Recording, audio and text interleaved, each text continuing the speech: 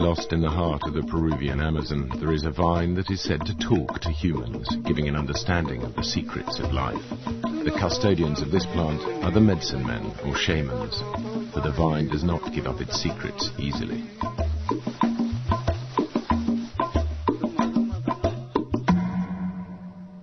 I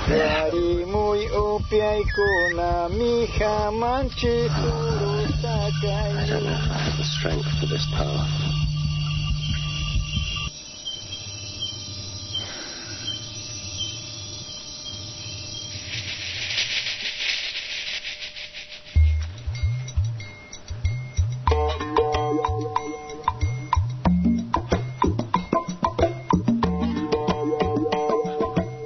The great 19th century palm house in the Royal Botanical Gardens at Kew is a mecca for anyone interested in tropical plants. Piers Gibbon is an actor and voiceover artist who's also a keen amateur ethnobotanist. He's already collected one plant for the Royal Botanical Gardens, although he didn't have to go far to find this one. This is my baby. This is Salvia divinorum. It's a shamanic plant. It's used in Mexico. And I didn't have to go to Mexico to get it, however. It's a bit of a cheat because I found it growing very badly in a scientist's house in Hampstead Heath. I haven't really earned the right to have my name on a plant label yet. But what I'd love to do is actually bring back one of the plants that Kew doesn't have and put it in Kew and have my name on the label saying, this is where I found it, this is what it does. The collection of living plants for study in the laboratory is an accepted tenet of Western botany. But Piers is no ordinary plant collector. What I'm interested in is a little backwater, which are the plants that speak to us, the plants that tell us what they're good for, the plants that actually have something to say directly to the person taking them. Have you ever had plants speak to you? I think so. I think I've had plants speaking to me, but I don't know the language they're speaking in. For Piers, the botany of a plant is only half the story. To know it fully, you must experience its effects. Ever since he first discovered the talking plants, studying human sciences at university, he has experimented with the hallucinogenic flora. I don't feel it's a juvenile thing to do. I think it's a grown-up thing to do, to get to a place in your life where you feel blocked in some way, and then go for an experience, whether it's skydiving, bungee jumping, or taking ayahuasca, that can help you get through that. British plants are one thing, but in the Amazon they use Banisteriopsis carpi, or ayahuasca, for their therapy, and it is strong medicine. The bitter ayahuasca brew first makes its drinker violently sick, but it's in the fierce and often terrifying hallucinations that follow that the healing is said to lie. But ayahuasca doesn't work on its own. Rather, it acts as a key to unlock the psychotropic qualities of another plant, and it's this plant that Piers is after. Professor Sir Gillian Prance was until recently the director of Kew Gardens.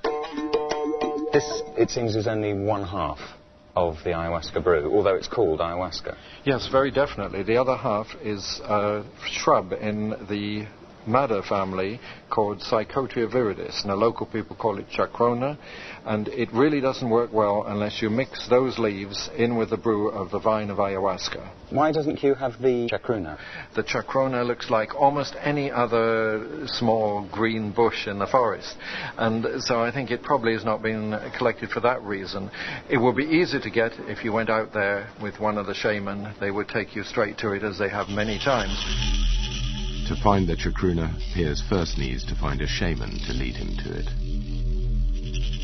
We got rid of our shamans 400 years ago. We burnt the witches, and yet in other cultures, in Peru, they have these shamans still there.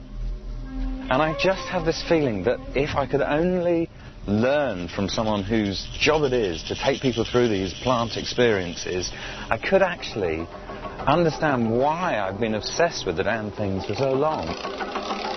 I think it is dangerous to dabble in it and not go into it wholeheartedly, as a few people have, and really be apprentices. I also think that it can be rather dangerous if you're taking these things without following the full instructions of the shaman. I've reached the end of the line with academia in this subject. I think I've read all the books that I can read on it. And it's so much easier to read about them than to actually take them, and so much easier to talk about them than to actually sit down and drink a vile-tasting liquid.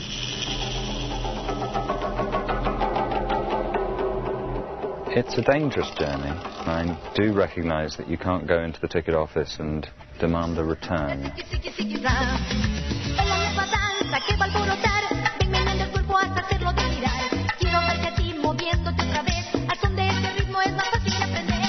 First stop for Piers on his search for a shaman to help him unlock the secrets of Chacruna is the capital of Peruvian Amazonia, Iquitos.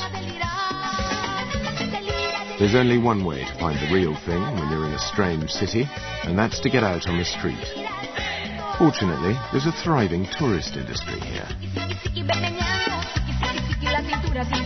Ayahuasca. Have you heard of it? No. The most important thing is that you feel much love. A small red dwarf. You became a tiger.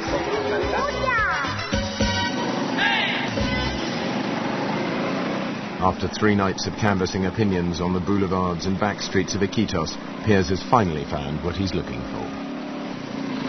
I think I found the right shaman to go with for my entrance into the ayahuasca zone. And I love the fact that he's called Alan. Hi. You're Alan? Alan. Piers. Yeah, nice to do. Thank you. This is my dog. Fantastic. Actually, she doesn't bark. She only whistles.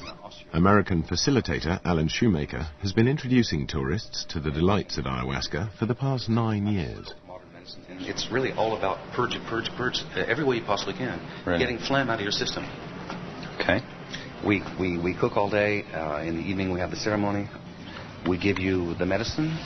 Sit back and it takes about anywhere from 20 minutes to 45 minutes before you start to feel the effects.